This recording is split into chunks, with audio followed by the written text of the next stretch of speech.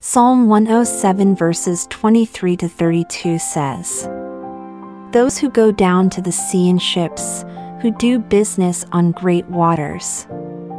They have seen the works of the Lord, and his wonders in the deep. For he spoke and raised up a stormy wind, which lifted up the waves of the sea. They rose up to the heavens, they went down to the depths, their soul melted away in their misery. They reeled and staggered like a drunken man, and were at their wits' end. Then they cried to the Lord in their trouble, and he brought them out of their distresses. He caused the storm to be still, so that the waves of the sea were hushed. Then they were glad because they were quiet, so he guided them to their desired haven. Let them give thanks to the Lord for his loving kindness, and for his wonders to the sons of men. Let them extol him also in the congregation of the people, and praise him at the seat of the elders."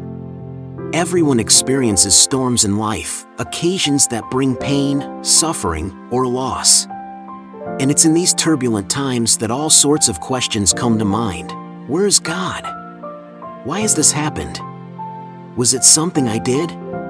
Did God cause it? And if so, why?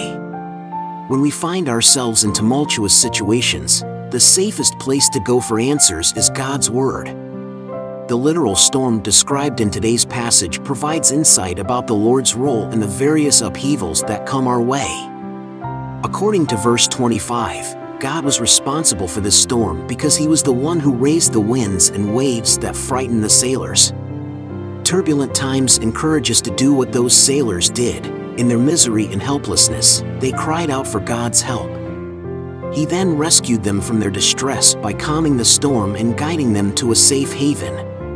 In response, they thanked the Lord for his loving kindness and wondrous deliverance and praised him publicly. No storm lasts forever, and there's nothing like the sense of relief that comes once violent weather is past.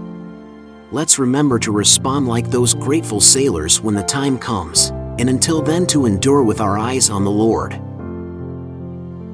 Like the video if you believe.